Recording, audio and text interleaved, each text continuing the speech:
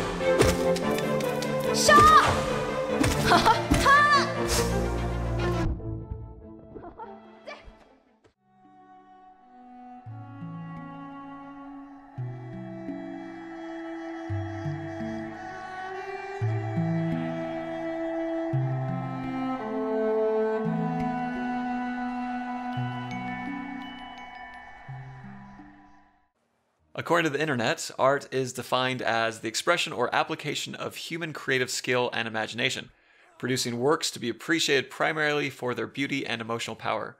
I've played several games that I don't think I'd consider as art. These games are fun, have great graphics, but they lack beauty and emotional power. Hollow Knight, on the other hand, I would classify as art.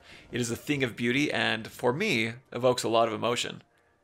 I'm going to close with just one last scene, and I'd like to know your thoughts about video games as art. What games would you consider as art? What games would you consider as simply just fun? As always, thanks for watching the video. Now sit back and enjoy the beauty that is Hollow Knight.